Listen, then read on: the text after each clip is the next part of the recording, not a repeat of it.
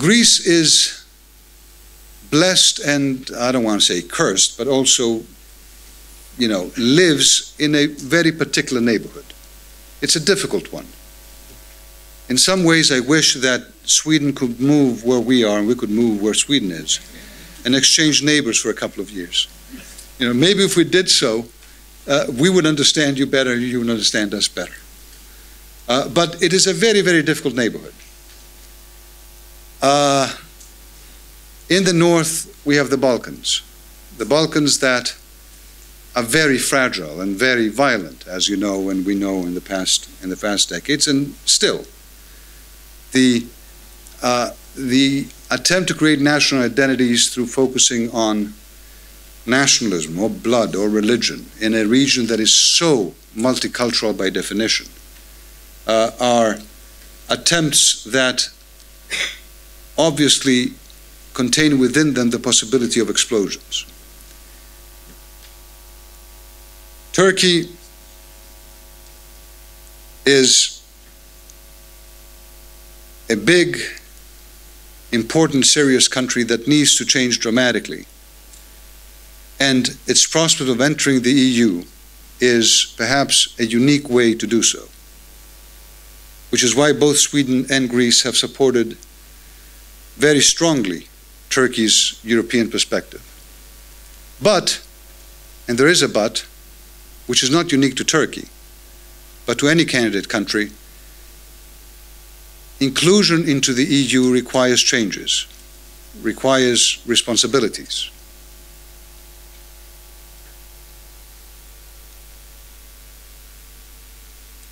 The Middle East,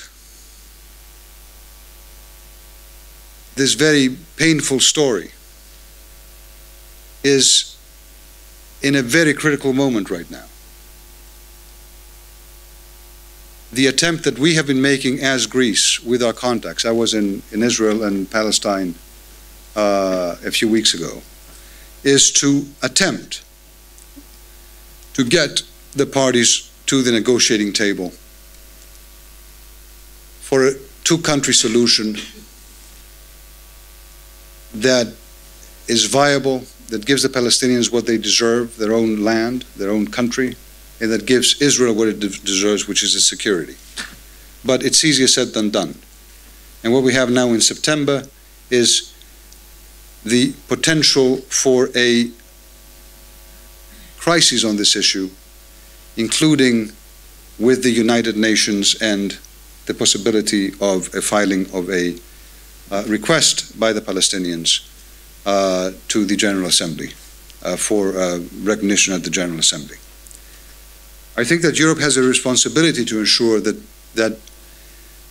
the process of negotiation and the pressure to resume them on an honest basis, not just to say that they're resumed,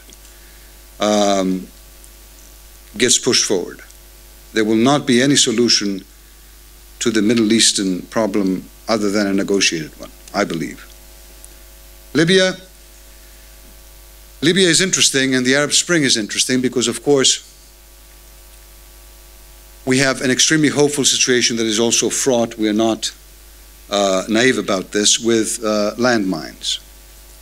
We have an explosion of the democratic desire of peoples around the Arab world to take their fate in their hands. We have a number of leaders who have been anything but democratic and who have proved in some cases in the past months that they can resort without particular problems to major violence against their people. At the same time, we have as Europe a responsibility to ensure that democracy springs out of these processes. We don't allow a new Iraq to develop. We have a change in power, but then you have a vacuum that allows for internal tensions and differences to come out in the open. Now, Tripoli's almost fall because the picture there is quite confusing. I can tell you a little more about this if you want to, at least from my information. But I would say inevitable fall in the immediate future was not that easily predicted by all of us who were following this issue. I think you did this. Was that a polite way of saying I've gone on too far? Okay. Fine. But now Europe has a responsibility in terms of the democratic process, in terms of the constitution of the country, in terms of the way that this moves forward, to be present now. Because the danger of restitutive killings by the rebels is there. We've seen it. It would be a horrible thing to happen. The danger of some remnants of the regime fighting to the end and continuing the blood spill is there. And so our responsibility is also there. And we have to take it seriously. I mentioned Turkey a little bit before, and let me also touch upon Cyprus for a second, because I think that's an important issue. We have had in the past few weeks very disturbing, in my view, statements on the part of Turkey regarding Cyprus. Prime Minister Erdogan, Foreign Minister Davutoglu came out and said openly that they're embarrassed to be sitting in the same table at the UN with a non-existent country, which is, in their view, Cyprus. They said that in the negotiations that the Greek Cypriots and the Turkish Cypriots are having right now, very sensitive ones, to be able to find a resolution of this long-lasting problem, they announced that they will not return some occupied cities to the Greek Cypriots as if they owned the island. Well, the fact of the matter is that they do, in the sense that they occupy half of it, and Turkey does. But we all thought and felt that what we had here was genuine negotiations between the two truly interested parties on the island, which are the Greek Cypriots and the Turkish Cypriots. They want to live together. And everyone from the outside should not be interfering. They have recently stated that if Cyprus explores its own territorial waters and economic zone under the law of the sea, which is an international law that we all accept, Turkey doesn't, that they will ... implying anything from military intervention to who knows what else. This is very disturbing. It is very disturbing because Turkey indeed can play a very important, a critical, a pivotal role, as we desire it to play, and as you desire it to play, in promoting peace and stability in the region. Anything that leaves that role has to be, in my view, very clearly condemned, and condemned by Turkey's friends, by those who do want it in the EU, because believe you me, there are also people who look at these statements and rub their hands, because that means that they can ensure that Turkey never has an EU prospect. But it requires condemnation. Turkey has a threat of war, casus belli out, the Turkish parliament against Greece, another EU member state. In the event that Greece, under the law of the sea, expands its own territorial waters.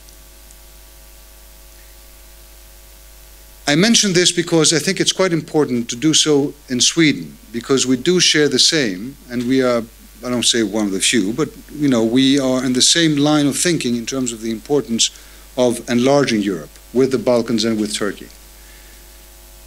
And the importance that we place in this process of ensuring that Turkey fulfills all obligations that it has under European acquis, European principles, European law to do so. Entering the EU is not an a la carte process. I cannot pick and choose whether or not I'm going to be a good neighbor. I cannot pick and choose whether or not I will make changes to my laws. I have to. My hope is that Turkey is still of the mindset that it wishes to enter the EU, and I believe that it is. My hope is that some EU countries that may be having second thoughts or maybe having enlargement fatigue can change their mind on this. This is a difficult process. We as Greeks will work on both sides of the equation to try to reignite it, to try to ensure that if Turkey fulfills all the responsibilities that it has towards the EU will genuinely make Turkey a member.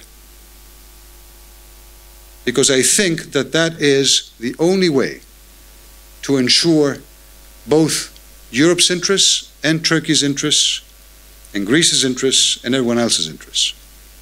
Dear friends, I close saying the following. I mentioned before the solidarity principle that has been violated. To me, the biggest problem that we have faced as Europeans the past year and a half is not so much that